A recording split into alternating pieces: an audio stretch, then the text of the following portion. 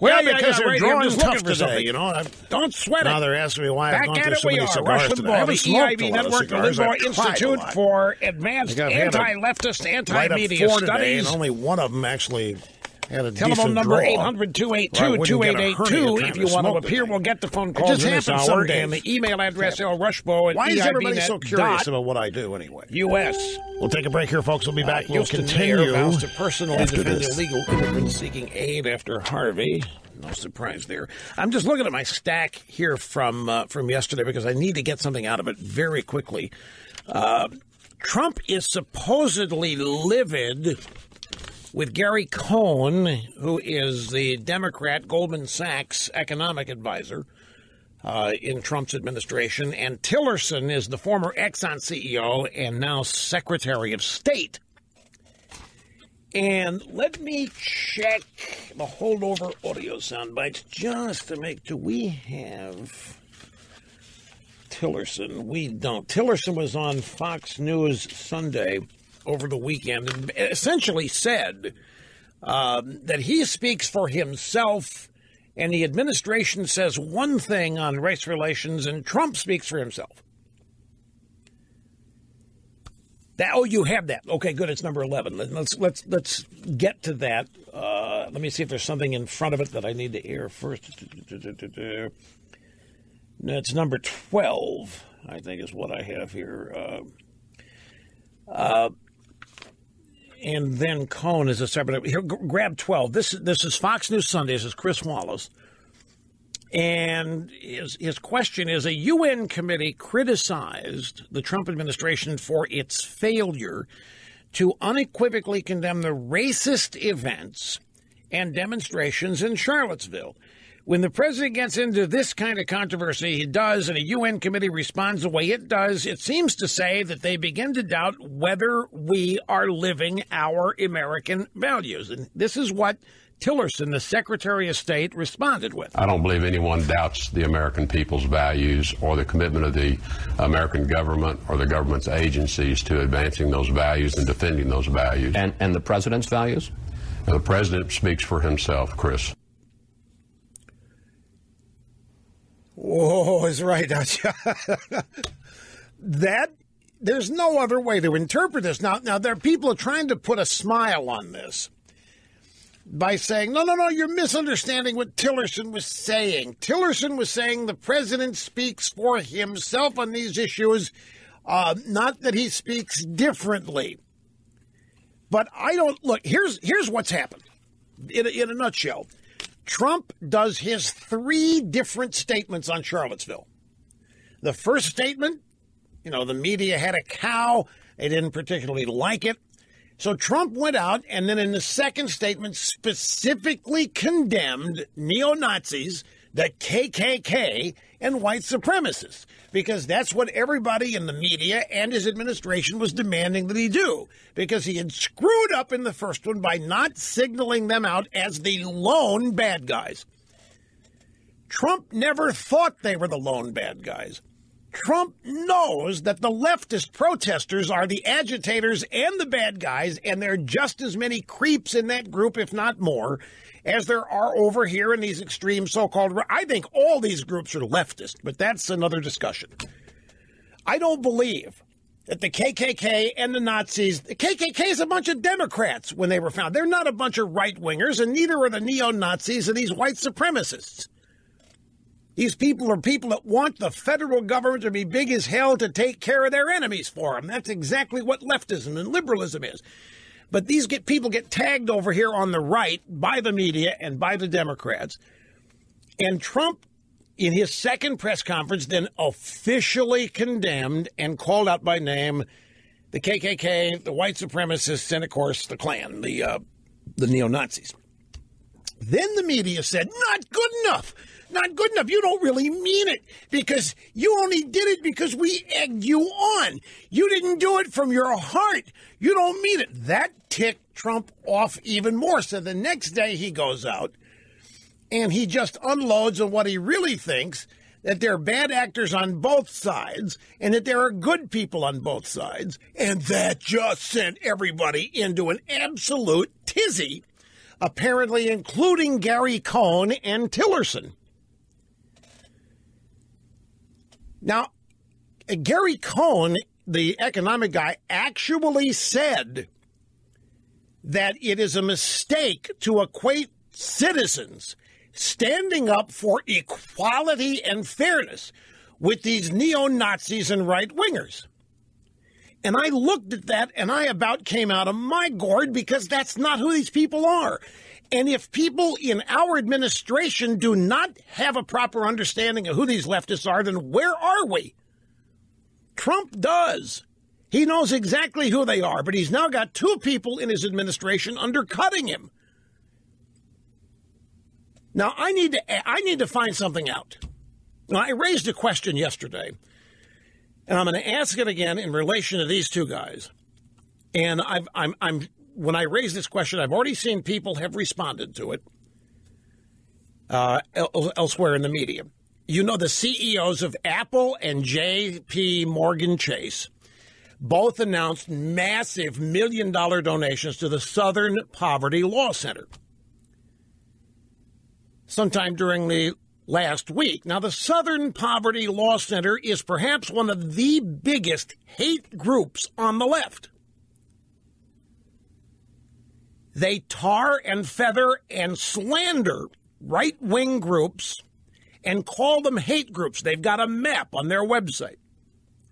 And wherever a right-wing group that says or does anything that the Southern Poverty Law Center is a bunch of leftist freaks, all you have to do is disagree with them and you are called a hater. For example, if they support gay marriage and LGBT and all these other things and you happen to disagree with it, you are the hater. You hate. You are a hate-filled person that is bordering on the use of violence. And that's how they characterize these groups.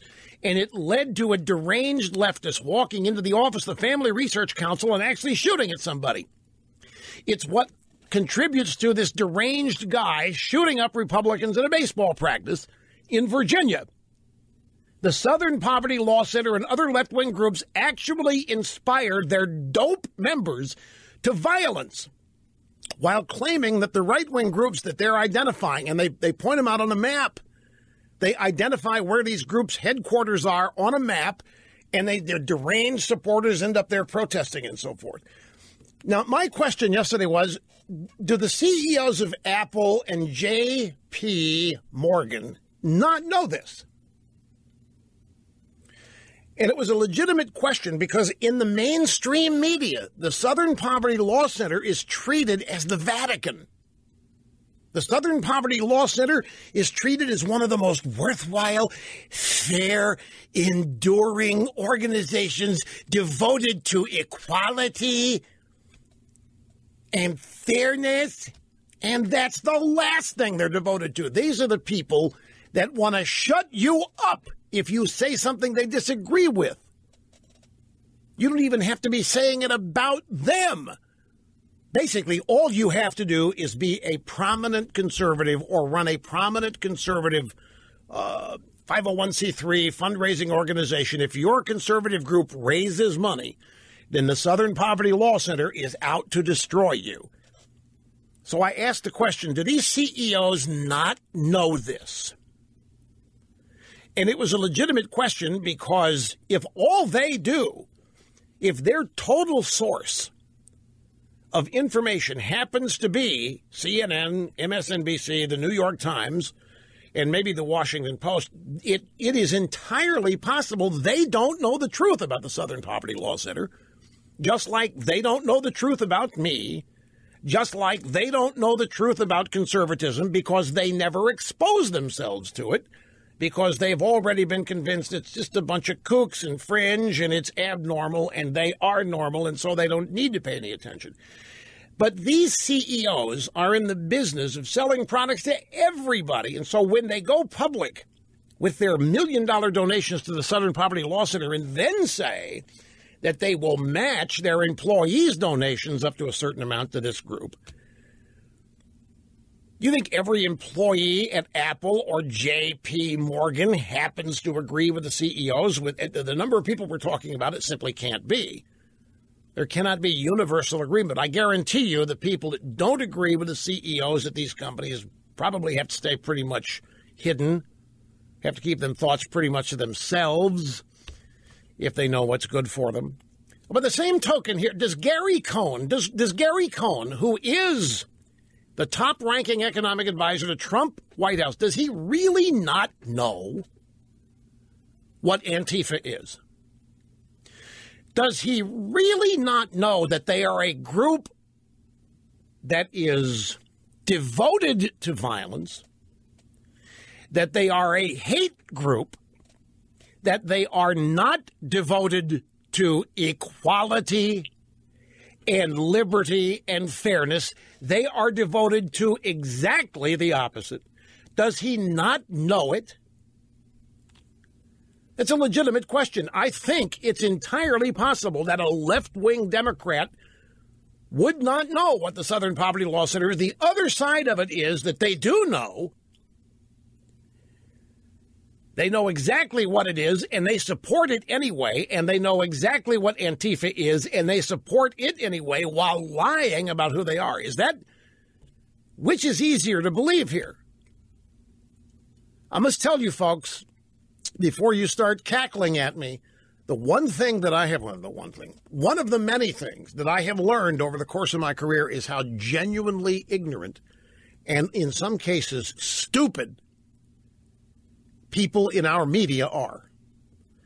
And when I say ignorant, I really mean they are closed off. They do not expose themselves to anything other than what they already believe. You know what they say about us?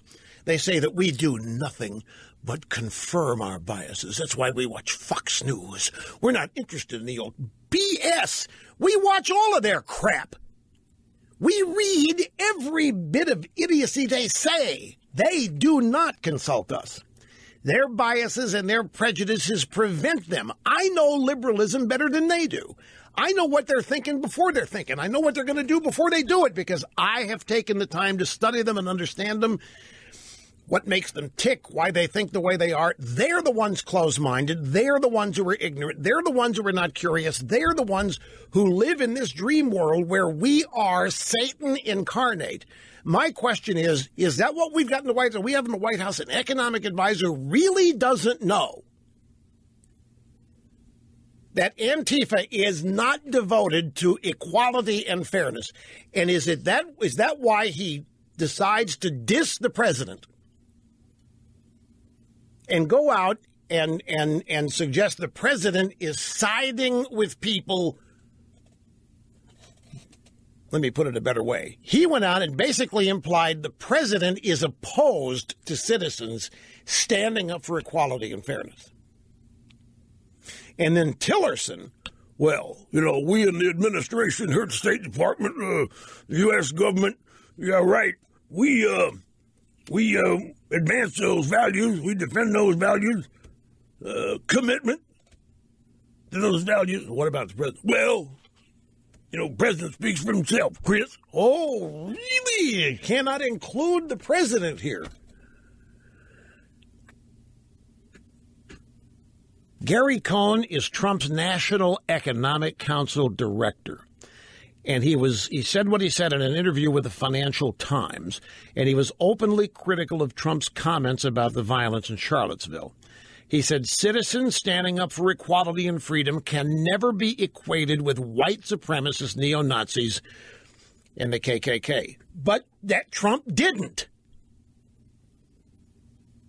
Trump did not equate the two sets of people. He said that more than one side was responsible for the blame for the violence, which is true. He didn't fall for the usual tack of blaming only one side, which is what the media demanded, and apparently what Gary Cohn did. Gary Cohn, yeah, the right-wingers, they're the problem, the supremacists, the neo-Nazis, the KKK. And there's no equivocation between them and citizens standing up for equality and freedom. Don't forget, we had this New York Times reporter who was out there at Charlottesville when this happened, who was witnessing the violence on the left and wrote about it and then had her tweets canceled or deleted by the New York Times because it was so against protocol. What was her name? Metalblock. Little company. She's a prominent reporter at the Times who was there and tweeting what had happened. So my question, does Cohn really not know? Did the CEOs of Apple and J.P. Morgan really not know about the Southern Poverty Law Center? Or do they know and simply hate right-wingers so much that they will support the Southern Poverty Law Center because they're nothing more than dyed-in-the-wool leftist activists themselves? What do you think? I side on the fact they don't know. I think these leftists are some of the most fooled, misguided, misdirected people, and they fall for anything that they're told is compassionate or sustainable or devoted to equality.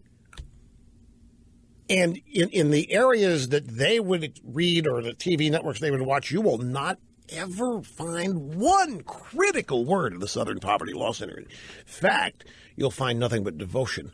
And the people at that stupid thing, what did that name anyway? Southern Poverty Law Center. These people hate the South. They are not in poverty, and they don't do anything about poverty. And the law is something that gets in their way. That their name is a distraction. Anyway, I can take a break. I just saw the clock. Hang on, folks. We'll be back. Don't go away. Welcome back. Il Rushbone at Cutting Edge. It was Cheryl Gay Stolberg of the New York Times who had those two tweets that recorded and referenced the anti-hate or the pro-hate violence by the left, by Antifa. She tweeted two things documenting the fact that she saw violence on both sides. She saw hate on both sides. Cheryl Gay Stolberg. And the New York Times went in there and essentially deleted her tweets, and she had to revise what she had said. Guess Gary Cohn missed that. Guess Gary Cohn missed the New York Times reported there was violence and hate-filled behavior on the part of citizens standing up for equality and fairness. No, look, here's the reason I'm asking about Gary Cohn. Gary Cohn is not just some random economist here. He's in the White House. He is the National Economic Council Director. He has Trump's ear on matters of economics. My point is this. If he is mistaken, or if he doesn't know, if he's not able to see the threat that these Antifa and related groups pose to liberty and freedom, if he's not able to see that, that worries me tremendously. We don't need somebody in this administration. Put him in the Obama administration, but not this one. We don't need somebody who doesn't see the threat of leftist violence. Somebody who looks at a bunch of leftists and automatically concludes that they are devoted to equality and fairness. You know, if this guy doesn't see who these people are, I'm sorry, that's a problem. And if the guy is then going to separate himself from the president and put himself on a pedestal of superiority based on his own ignorance in order to distance himself from the president, for what reason would he be doing that? Media fawning? Trump doesn't need people like this, if you ask me. Trump needs people that see the world as he sees it. That's the reason why you win. That's why you put together an administration. And it's to me, it's problematic. If there's going to be somebody in there that close who can look at these events and only see half of what's happening and be wrong about the other, well, be wrong on both sides. Sorry, it presents problems for me. As a citizen, not as a radio host, as a citizen. Now, supposedly, Trump is livid with both these guys, Cohn and Tillerson. But I'll tell you what this shows. Once again, we have this event in Charlottesville, which was totally mischaracterized. Blatantly so. by the media and the gutless wonders that refuse to take issue with it prevail and run the day, rule the day here. It just goes to show you what everybody's up against. These guys, it could well be that Cohn and Tillerson are just choosing the path of least resistance.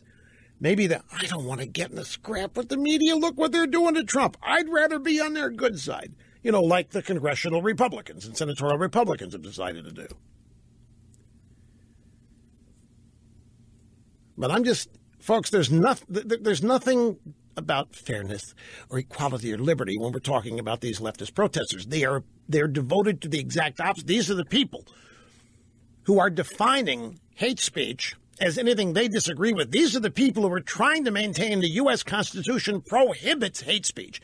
These are the people using their power, combined with that of the media, to get as much force behind the notion that if you're not one of them, you don't have a right to say anything, and if you do, you have there is the obligation to rough you up, to intimidate you, or what have you. There's nothing about this group that is devoted to equality, and there's certainly nothing about freedom that they're devoted to, except for their own. It's like the Southern Poverty Law Center. The only poverty they've ever solved is their own, with your money.